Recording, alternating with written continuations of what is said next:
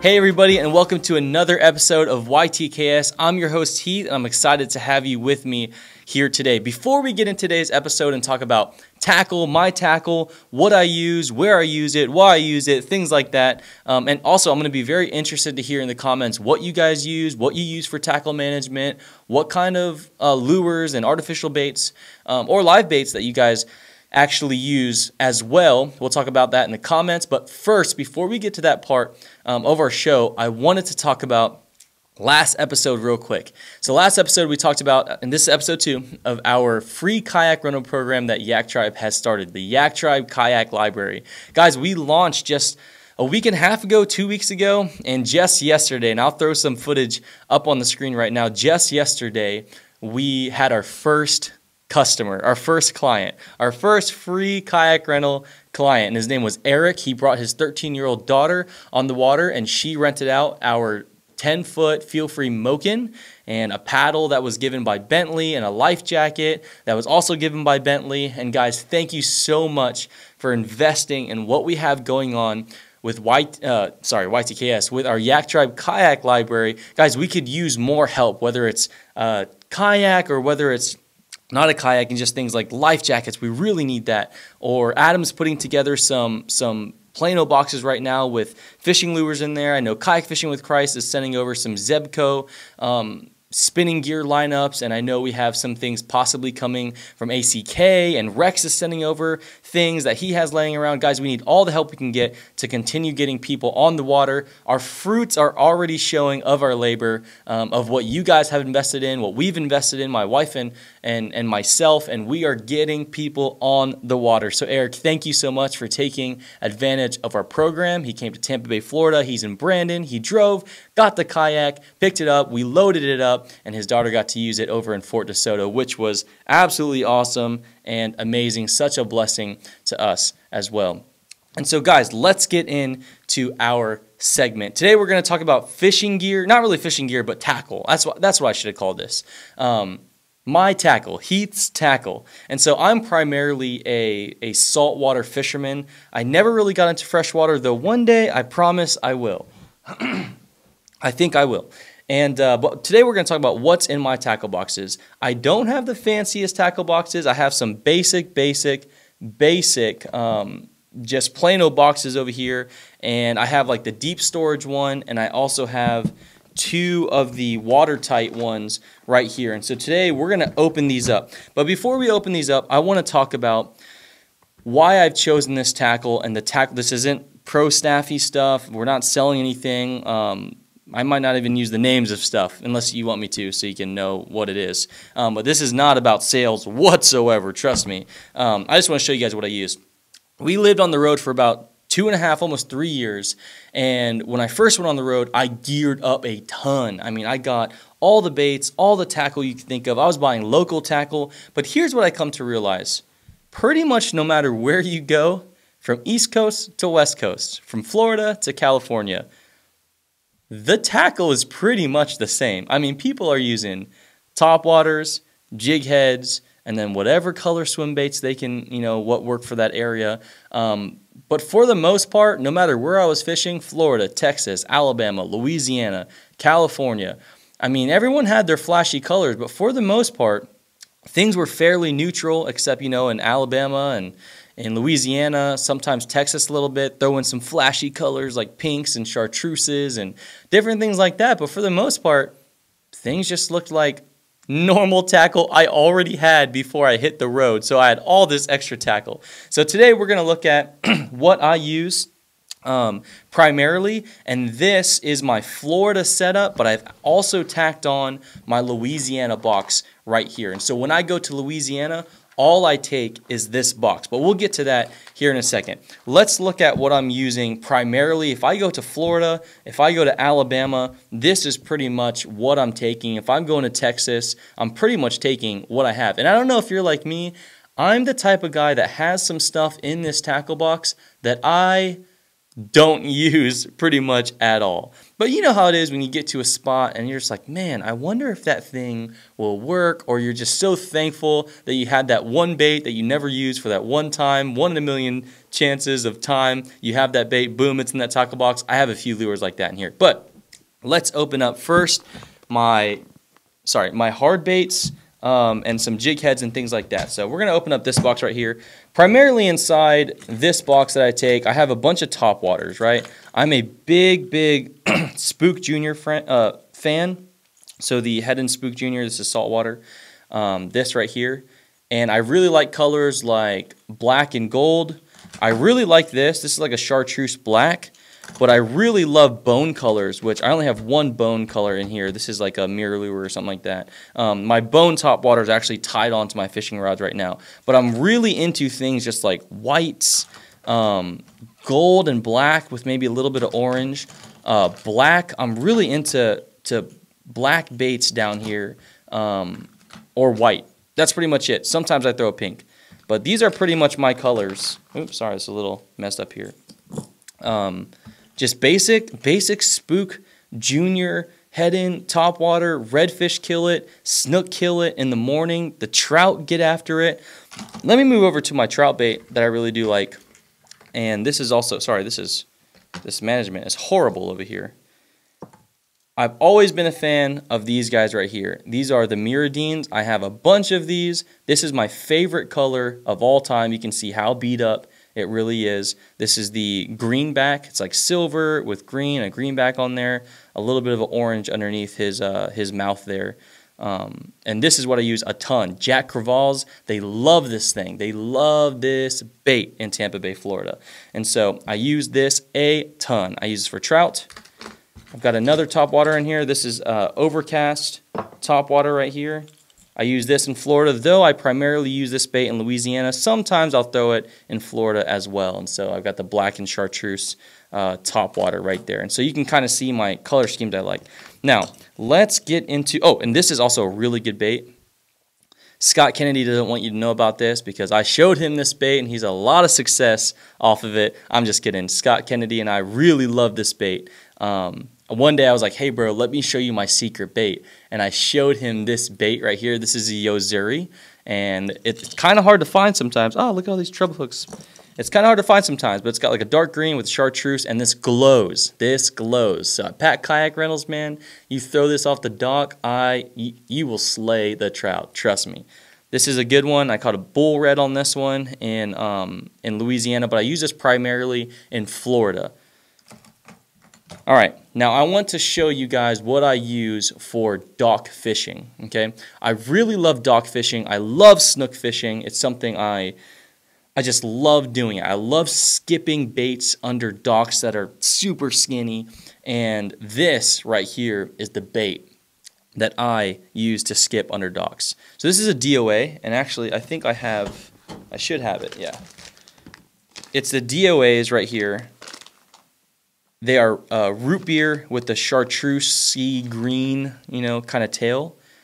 And this is just one of those trout eye jig heads. But you can put it on really any jig head. A chartreuse jig head works good. A black or a red one works good. I'm trying to get this one out for you. That works perfectly fine right here. These paired up next to each other. Honestly, the jig head color doesn't really matter to me. But I absolutely love skipping this bait under docks. I pull out some decent sized snook, just skipping this underneath the docks. This root beer chartreuse has never really let me down. This is what I always pull out first. If I'm not throwing this, I'm throwing a Monster 3X shrimp, which I think that's tied on. I only had one left at my house, but I think it's tied onto my reel right now. This is my bait. If you are in Florida and you do not, look, these baits are so cheap. You can get like 14 or 15, I don't know. You can get a ton of these baits for like $4. This is $4.99 on this one, but $4, go to Walmart or whatever. This is the bait. If you're in Florida and don't have this in your tackle box, put it in your tackle box because this also works on the flats as well. But I love skipping this underneath docks. Okay, we can move over here. I just got a bunch of more Miradines, different types of things. I wanted to show you this bait. Derek Burgos turned me on to this bait many years ago, and by many I just mean like 3. This is by Unfair Lures. I don't even know if they make this bait because I bought so many when I fell in love with them that I haven't even checked back. I just keep changing the hooks on them. But this is like their little puppy dog top water. It's the smallest one. I mean, this thing's like 2 inches, like 2.5 inches. And I have landed some monster snook and some decent redfish on this tiny little top water. It makes the tiniest little pop, but just, you know how sometimes you just need the subtlety. You don't need a huge, you don't need this huge rattle going on, but sometimes you just need just that subtle little pop. This is the bait right here. Y'all hit up Derek Burgos, Pure Florida Water Sports. Ask him what bait this is because I don't even know anymore. Unfair Lures. Love it. And then aside from that, I just keep a bunch of jig heads, just assorted. Look at this terrible management here. Just assorted jig heads right here. And if you see right here, I keep a set of these hooks and a few of these bullet weights right here, these little pinch-on things. I keep a set of these in this box at all times because you know what? When all else fails, when I'm not having a good day, you know what I'll do? I'll go up to the bridges. I will find me some mangrove crabs.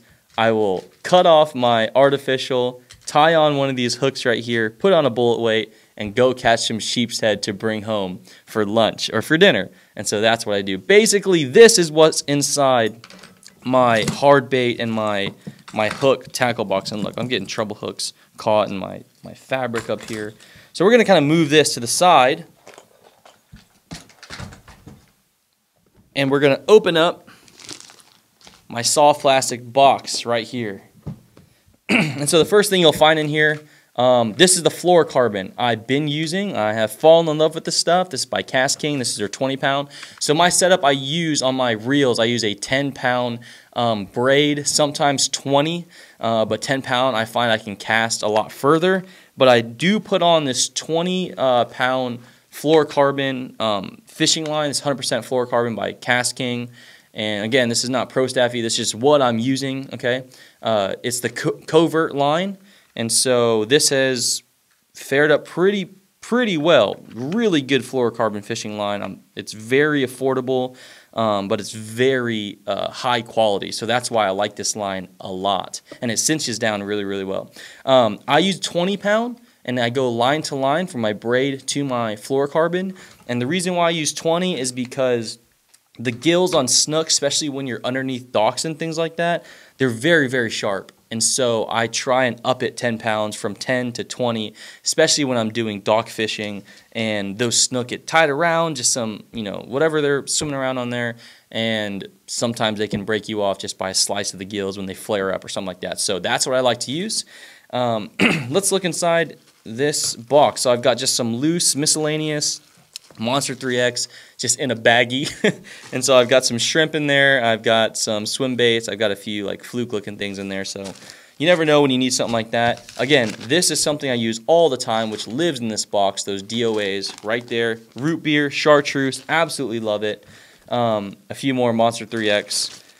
I've got a bag of Bugs jigs unopened all the time. If you guys aren't familiar with Bugs jigs, it's what I like to use to sight cast. I like to use these more in Louisiana than I do in Florida, but I always keep a ton of fresh, brand new ones with me. And you know why? It's because when I'm fishing with Scott Kennedy, Rex Del Rey, these guys, man, sometimes I know they have their own Bugs jigs, but they come pedaling over to my kayak and they're like, hey, you got a Bugs jig, bro? I don't have that blue crab. And what do you know? Of course I do. And so usually they run off with some of my Bugs jigs, and I got to keep a fresh batch all the time. They usually pay me back, guys, don't worry. I also got Boca Chicas in here. I really love this gold right here. It's from Boca Chica. It's their, I think it's Dorado or something like that, but it's an all gold bait. I absolutely love this in Florida. It shines and shimmers when the sun hits it like crazy. Let me make sure this camera's still, okay, yeah, it's still recording. Shimmers and shines like crazy. Sorry guys for the cough. It's season over here in Florida, that's for sure. Love this bait. I always keep it with me. I throw it often. Let's start to move through these just a little bit more. And guys, let me know what you're using. My brother-in-law turned me onto these, and I'm still messing with them, these swim baits right here. But they're like airheads kind of thing. They're hollow body. They're pretty cool. They're by DOA as well. And I got a really big snook hooked up on this about a month ago, but I did not land him. And me and my brother-in-law were so depressed because he's like, use this bait, try it, you'll love it. I got hooked up with a monster snook. It popped off, and we were depressed for the rest of the day. So that's that. Got a bunch of overcast swim baits in here as well. These work pretty good. More DOAs, same body, different color. I like this green and this silver a lot. Other than that, guys, I mean, again, here's a variation of that root beer chartreuse. Do you guys remember who made these baits? Do you guys remember these baits? I forget the name of the guy who made these baits, but they're hand poured. I don't really use them anymore that much. Man, speak much, talk much. Other than that, in this box, you can tell the stuff's towards the bottom. I really don't use this stuff that much. More Boca Chica. You can tell I really love this bait, see? Boom. Back here again. Here's that airhead or that DOA swim bait I lost that big snook on. So I'm going to start playing with these a little bit more. So my brother-in-law got me that. Other than that, guys, I mean, everything in here is like backup to my backup. There's nothing in here really good worth showing you guys. And so that just goes to show you guys, I throw pretty much the same stuff. That's what's inside my bag. I work what I like because I have confidence in it, and I think that's what fishing is really all about. Let me move you over to my Louisiana box that I use. When I go out in Louisiana, I take one box, and that's this box. This is all I take. When I launch my kayak, it's one box. So inside this box, of course, I've got top waters in here. Pink works really well. Again, I've got this one.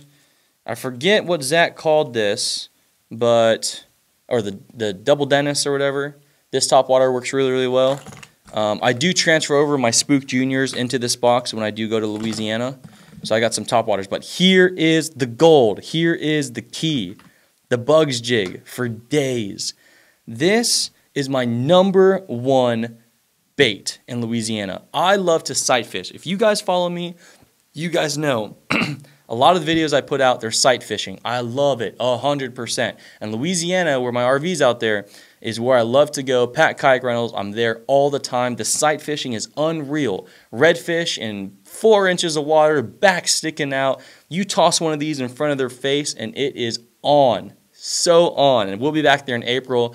Myself, Adam, one of his buddies from work, Chris, Mike for his bachelor's party. He's getting married soon to Brittany. Shout out to you guys. Congratulations, guys, on your engagement. Scott Kennedy should be coming through. We're just going to have the boys in town. If you guys are around in April, beginning of April, I'll put those dates out on Instagram if you guys want to come hang out with us. But, guys, this is what I throw. If you can't tell already right here, I've got the extra trailers, gold, glow, white, more blue, whatever color this is, reddish. But, man, Bugs jigs for days. Baby bugs or whatever, you know, the bitty bugs, what we call them. Right over here. These tiny little bugs. These things work great for sheep's head. These tiny little baby bugs. You can barely see it. These work great for sheep's head or when the redfish are being very finicky. Those work great. And then moving on over back to this little baggie I keep in my main tackle box. I bring this over and I start to transfer in these fresh new bugs into my tackle box. So you can see blue crab is my absolute favorite. I've got a few of those ready to roll, never touched, because these I have so much confidence in, and that's what I use. So guys, I really don't have that much tackle. I mean, I have more hanging up in my garage, but for the most part, this is what I bring. I bring top waters, jig heads, some swim baits, definitely in Florida. But when I move over to the other, you know, a little bit more to the west, when I start to go Louisiana more, I'm bringing this box, and I've got my Bugs jigs in there, and I've got my top waters, and that's pretty much all I use. I don't really use subsurface divers. It's just really all about sight fishing, and so I only use Bugs jigs for the most part when I'm out there. I do use shoo sometimes. Those crawls, those are really, really good, and I use those on a Lazy Man hook, which I think I have one right here. It's really It really needs some TLC, but there it is right there. That's it, guys. I mean, this is what I carry with me. I'm interested to know what you guys carry with you. Do you guys find that you carry a whole bunch of tackle and use the same stuff over and over? Or do you find that you do just take one tackle box or two? Because on my kayak, I just take those two, the box of soft plastics and my other box with like the jig heads, the top waters, and those circle hooks and weights for sheep's head fishing. But do you guys find that you carry a ton of tackle that you don't use, or are you pretty much minimalist and carry what you know works? Do you deviate from your plan? Do you like to take extra stuff just in case to try? Or if a new bait shows up, are you just like, no, I'm here to fish, I'm here to do what I do, I don't need new baits in my arsenal. This works, I don't need anything else. Are you that type of guy? I'm very interested to know, because sometimes I look at my tackle and I'm like, how come I don't use these cool things other people don't use? How come I'm not, what is it? Or I think it's just I like using the same stuff that I know works, and I go and use it. I mean, my colors will change here and there, and I'll try new colors. And when I find a red and white, and this isn't all my tackle. I'm just showing you guys basic body styles. I'll swap in red and white in Florida. I'll swap in gold and black and whites, and half that stuff's tied on right now. I just took straight from my kayak right to here. But do you guys, I just want to know in the comments below, do you guys take a lot and use only a little, or do you just take what works and you use that? And do you add other baits into your lineup to test them out? Because sometimes I will go to Walmart and I'll see a new Spook Junior top watercolor on there, and I'll snag it, see it works, and add it to my lineup. But that's pretty rare. In Florida, I'm mostly using black and golds, bone color, whites, a little bit of pink, red and whites, and that's pretty much it.